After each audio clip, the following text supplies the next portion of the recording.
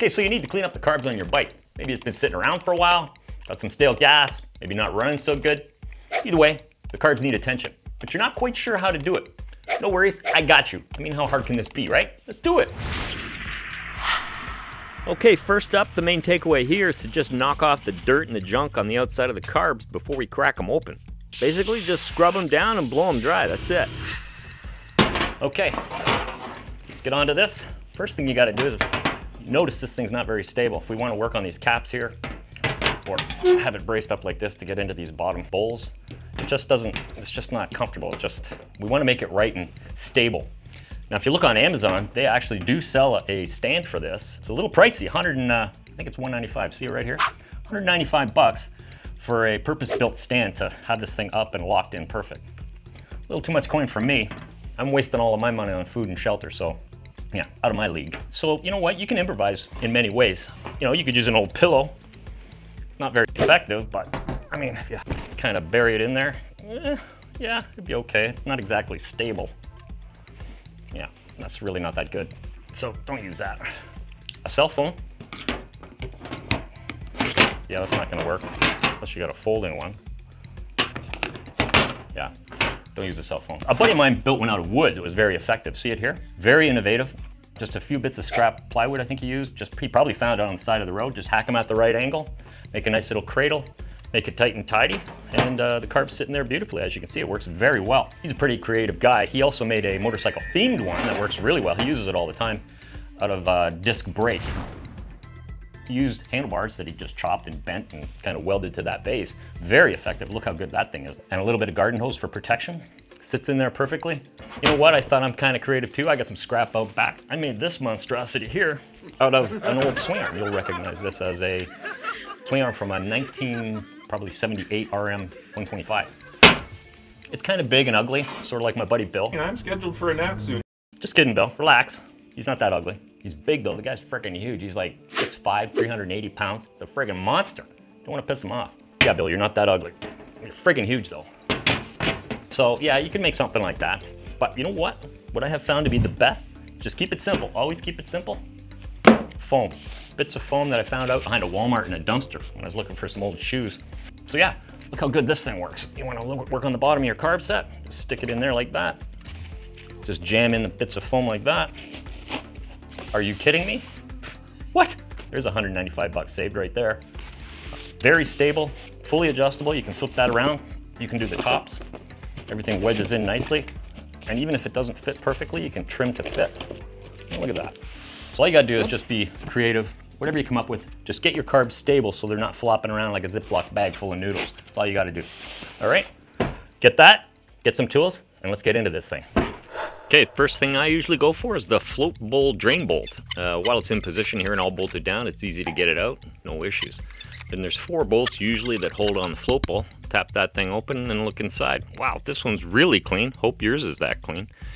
Sometimes they can be pretty mucky. Pull out the float axle or pin so you can get that out of there, and then there's the float needle. Just pull that little guy out, add that to the pile.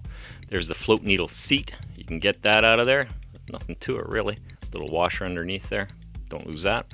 And there's the main jet. Now you can back that off, and that's the thing you would pretty much adjust or change if you were going to mess with your jetting. Just maybe take note of the number on that one just so you've got it on record. Then you can take out the emulsion tube. Basically just a tube with a bunch of holes in it, little rubber washer, add that to the stack. Now this is the monkey here that is gonna cause you trouble. That's the pilot jet, and guaranteed that thing is gonna be clogged up if your bike's running crappy. 9 times out of 10, it's that culprit. Now, on this carb, it has a fuel screw, so that's the fuel screw, and it's factory set, so that's half, 1, half, 2, half.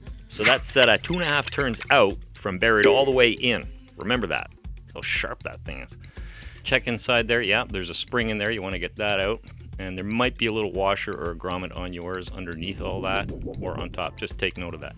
Now here's the beauty of this little foam stand. Look how easy this is. Flip it out, restack, get the foam in there, wedge it in place. Boom, you're done. That is absolute magic. I love that thing. So simple, so effective. Okay, now we're going for the air screw. Same idea. So that's half, 1, half. Okay, that's set at 1.5 turns to bottom out. Okay, remember that, or write it down. There it is right there, same idea. Out, all good. And there's a little spring hiding inside there too. Grab that little guy. Now we're gonna go for the caps on top. I'm not gonna muck around under here too much. These are usually factory set. I'm not really taking any of that apart. Just gonna replace the gasket on there, and that's pretty much it. Now keep all your bits for each carb together and separate from the others, and just tackle the other 3, however many you have on the rack, and that's it. Okay, now there's all kinds of different ways you can get these parts cleaned up. I like to use this thing, it's an ultrasonic cleaner, but you can still get great results just with hot soapy water and a toothbrush. You can just do it in the bathroom sink. Or if you're feeling really brave, next time the wife's in the tub having a soak, take all the parts and chuck them in with her. What the hell are you doing? Have fun, do a good job. You idiot! Yeah, probably not a great idea. But whatever method you use, just get these bits clean, then we can put this thing back together. Let's go. Okay, so now's a good opportunity to head out to the shed, spray down the inside of the carb with some brake cleaner. You know, scrape off all the old gaskets, blow out all the little interior holes and tubes on the inside of the carb body. Just kind of wipe it all down as best you can. Okay, and we got all the parts clean. Let's see what it's going to take to put this puzzle back together. How hard can it be? I mean, they only fit in one spot. It's pretty tough to get it wrong. One thing I want to mention before we put it back together is you may as well, while we got it this far apart, replace the O-rings. In this case, there's 4. There's one on the emulsion tube, one on the float bowl drain bolt, one on the air screw, and one on the fuel screw. It's a good idea to replace those. Another thing to mention is as we put it together, I usually keep a little tub of oil to dip my finger into. And as you assemble these parts, just give them a little wipe down with some oil. They just go together real easy. All the good guys do it, so I don't know. We should do it too. Follow their lead. They're doing it for a reason. Let's get to it. Okay, there's the float needle seat. It's got a thin little washer. Pop that guy into place and lock her down. Then you go for the float needle and then the set of floats. Pop in the axle. That's all good. Then you got the emulsion tube. Drive that home. And then the main jet. Stick that on. Tighten it up. Go for the fuel screw. 2.5 turns out, I think, on that one. And there's the pilot jet. Lock that guy down. All right, I got a fresh pack of gaskets.